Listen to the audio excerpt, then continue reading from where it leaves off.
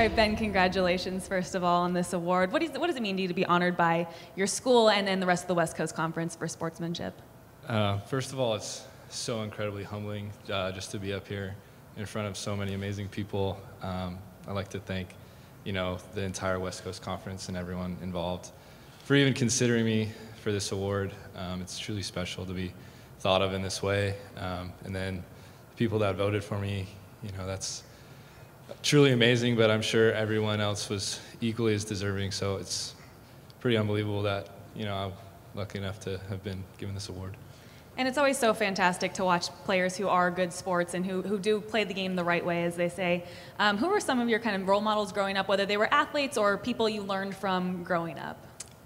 Well, my parents were always very influential for me, teaching me how to, play the right way. My dad always coached me, especially in baseball.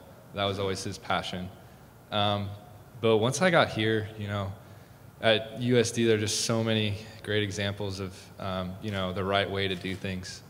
I'd say the one guy, other than Coach Hill, obviously, would be Austin Green. He was a fifth-year senior when I was a sophomore, and I was his roommate, actually. He was like 23, and I was 19.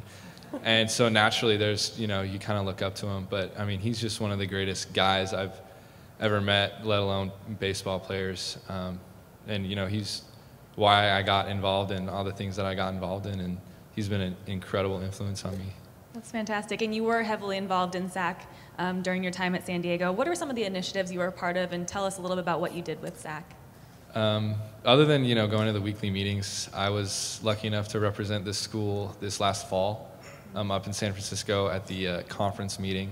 And we had a joint meeting with the Pac-12 discussing the new rule changes to the NC2A, how we wanted the conference to look moving forward, some of the stuff involved with that. And then actually Shani Fink nominated me to be a part of the action committee to prevent sexual violence on USD, and I was the student athlete rep for that, and that was really amazing getting to work with people from all over the campus. I'm so used to with SAC or with baseball, it's you're just dealing with coaches and athletic directors, but to meet with student affairs and student ministry and public safety and things like that, it was great to be able to really engage with the campus community through that for obviously a very important cause. Mm-hmm. And you were also a fantastic student at University of San Diego, as Lynn told us.